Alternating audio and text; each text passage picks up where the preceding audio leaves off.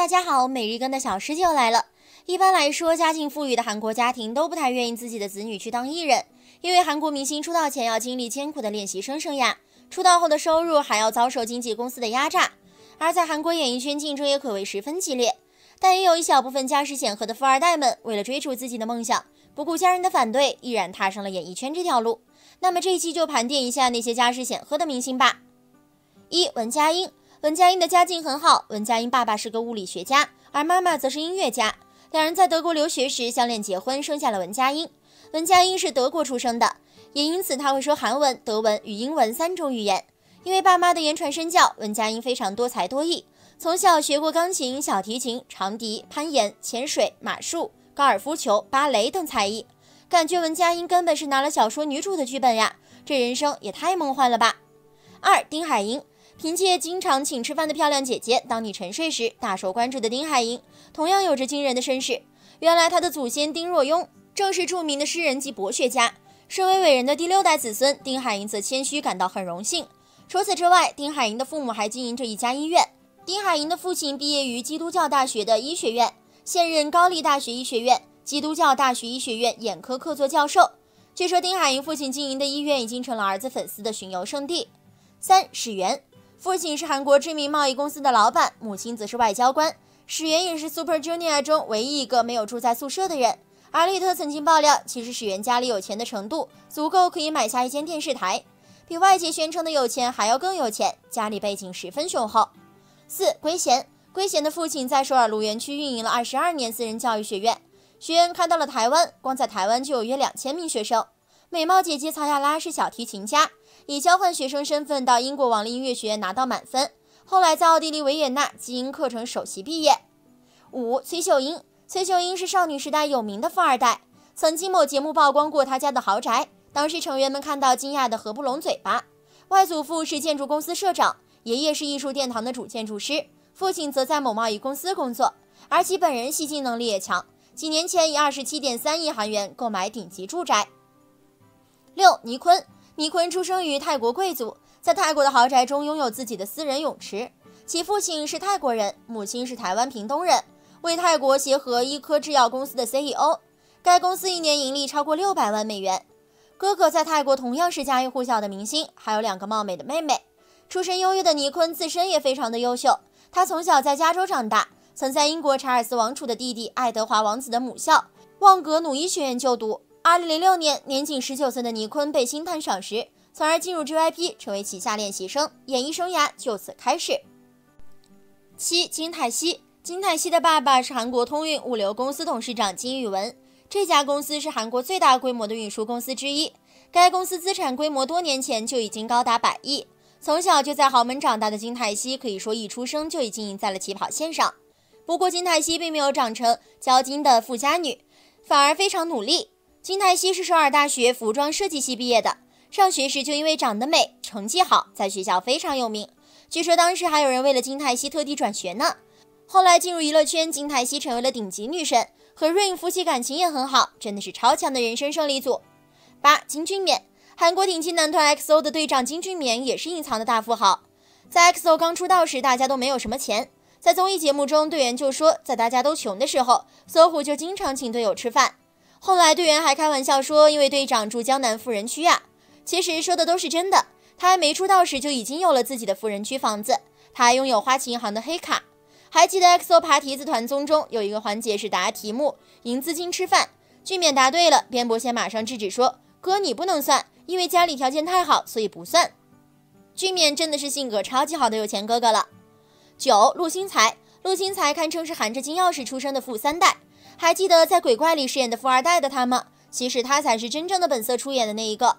他的父亲是半导体公司的 CEO， 半导体产业是韩国支柱产业之一，可以看出他家的实力有多么雄厚了。外婆开了属于自己的5000平钓鱼场，这活脱脱的富3代呀。不过陆星材很少提及家里的情况，甚至有点遮遮掩掩的，这就不得不让人更加坐实他家里真的很有钱了。10. 朴炯植。大家还记得《继承者》这部韩剧吗？其中饰演律师事务所代表之子的朴炯植就是个名副其实的富二代。他的父亲是韩国宝马汽车公司的理事，母亲是钢琴老师，家境十分优渥，可谓是隐形的富豪子弟了。家中他还有一个年长2岁的哥哥。朴炯植是家中的老幺，所以自己父母就对他特别的疼爱。中学时期曾学习剑道，并拥有剑道教师的资格。虽生于富豪之家，但是朴炯植身上真的完全没有那些有钱人家孩子的坏毛病，反而是一个超级温暖善良的人。此前他在饰演上流社会时就被导演夸赞演得太好了，富人气质尽显，谁料到人家不过是真的富人。11. 郑秀妍、郑秀晶。郑秀妍和郑秀晶这俩姐妹不仅美貌出众，家里也是十分富裕。爸爸曾经是有名的拳击手，妈妈是机械体操运动员，后来经商赚了很多钱。而且两人还在做练习生的时候，父母就在韩国有名的富人区青潭洞给他们买了大别墅，将近价值人民币1000万，完全就是现实中的白富美。12. Jennie 的母亲是韩国娱乐文化对外发行公司理事，大姨和大姨父是政府工作人员，小姨父是首尔地方检察官，出生青潭洞，是富1代和官2代的女儿。祖父是大宇集团理事，大宇集团倒闭分拆后，以 SK 购买大宇部分产业，顺理成章成为 SK 理事，同时拥有分拆后独立的釜山重工制造股份，是釜山制造理事。父亲是2儿子，独立拥有一家医疗机构。13. 金硕珍的爸爸是零件公司的负责人，经常带家人出国旅游。幼年时的他就经常出国游学，爱好也是贵族运动，像高尔夫、滑雪之类的。妈妈是韩国小姐，这也难怪金硕珍是防弹的门面，优越的相貌一脉相承。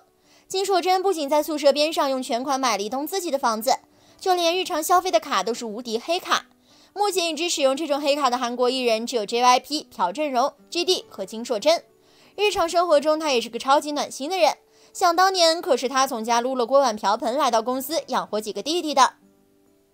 14. 李敏鎬。演员李敏鎬是一位深藏不露的豪门千金，她的家族背景非常显赫，父亲是一家广告公司的总裁，母亲是位钢琴家，外公是韩国著名画家朴鲁珠，爷爷是法官。而且有着这样的家世也没有让她变得骄纵，她在入行之后还是非常的谦虚，可以看出很不错的修养。现在已经结婚生子的李敏鎬经常在自己的社交媒体上晒出一些自己下厨的照片，除此之外还分享自己的生活日常，可以看出确实是一个热爱生活的女子。无论是出演电视剧还是在日常生活中，她都是非常优雅和亲善的。15. 鸟叔朴宰相。就如同朴是韩国的大姓一样，朴宰相的家庭相当显赫，经济实力更是令人咋舌。他的祖父是半导体公司的老板，父亲则毕业于韩国知名学府延世大学，是某上市机械企业的会长，而他的姐姐是知名的料理师。小时候朴宰相家里就有很大的庭院，屋子里放着很贵的钢琴，上学的时候他则一直都有专车司机接送，完全就是过着韩剧中大少爷般的生活。而小小的他也曾是哥哥张国荣的粉丝，很小的时候鸟叔便对音乐产生了极高的兴趣，后来凭借神曲《江南 Style》更是让大家认识了他。16. 李多海。李多海过去出演过不少热门韩剧，虽然在剧中李多海经常出演灰姑娘，不过他本人其实是位富家千金。李多海的爸爸是企业家，据说李多海上高中时上下学都有专车接送。他本人也很多才多艺，从小就学习韩国传统舞蹈和芭蕾舞，是位真正的白富美。17. 王嘉尔。王嘉尔出生在香港一个体育家庭，备受宠爱，又被寄予了无限希望。他的父亲有亚洲第一剑之称，也是香港击剑队总教练，曾带领香港击剑队参加过北京奥运会。母亲则是前体操名将周平。他的外公则是医学泰斗级周永昌，也是中国超声医学的开创者之一。而王嘉尔可谓是含着金钥匙出生的孩子，被上天眷顾。真的是感叹，如果我家偶像不出道，他就要回家继承家业了。这些含着金钥匙出生的明星们，哪怕家境优越，也并没有沉醉于家里的富贵生活，而是通过自己的努力一步步的走到今天，凭借多年的汗水和努力，才成为了万千粉丝喜爱的偶像。好啦，今天的视频就到这里啦。如果喜欢小师姐的视频，可以点击订阅关注。喜欢谁就告诉小师姐哦，小师姐会每天给大家更新新资讯。